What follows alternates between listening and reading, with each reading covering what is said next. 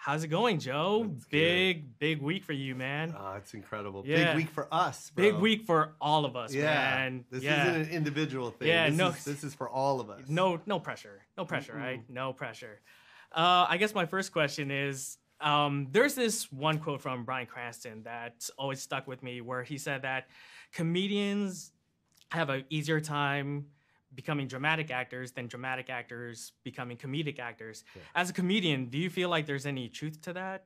Oh, 100%. Yeah. And I mean, look who said it, the GOAT, right? Yeah, right. So, 100%. Like, if you really see someone on stage comedically, right, like doing stand-up comedy, it's like, you know, getting into a character like my mother, it's like, that's not easy, you know? Like, I really become her, and it's like I wouldn't do it any justice if I didn't. Yeah. If I did a horrible impersonation of my mom, then I wouldn't be happy with myself. Nor would I do that, you know, I wouldn't tell those stories. I just wouldn't. So I feel like that skill set alone is like what he's talking about. It's key because it's always the timing, right? It's the timing. Timing comedically, like, yeah, just being able to turn situations into comedy, and then not only that, becoming a character on stage is that to me is like the most fun. Like, I enjoy watching that happen. I enjoy watching Eddie Murphy become his Aunt Bunny or his Uncle Gus or his mom. Like, I love that. Like all these characters. I love it. Yeah.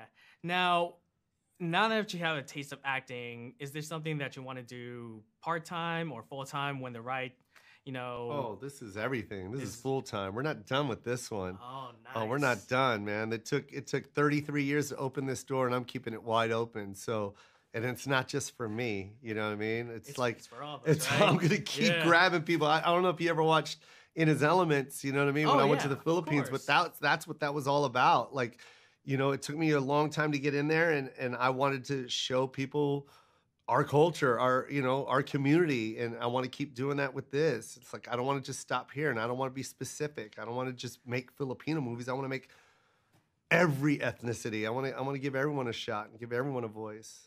Now, with that said, in this whole cinematic landscape right now, you know that superhero movies are king. Yeah. So is there a But how dope that Amblin put me in the most... Oh, yeah. Look at the slot they put me in. Look who's surrounding me, man. Jurassic Park, Thor, Minions. Dude. Jurassic World, man. I'm sorry. Yeah, and then, of course, Spielberg is the guy that blessed this movie for me and gave me this deal. It's like Ride Back and DreamWorks, Universal. It's like, this is amazing that the trust and the love is put into this film, and we're right, what you said, right in the heart of all this action. You know what I mean? Man. Oh, Maverick is going on right now. So it's like, we're right in the heart of it.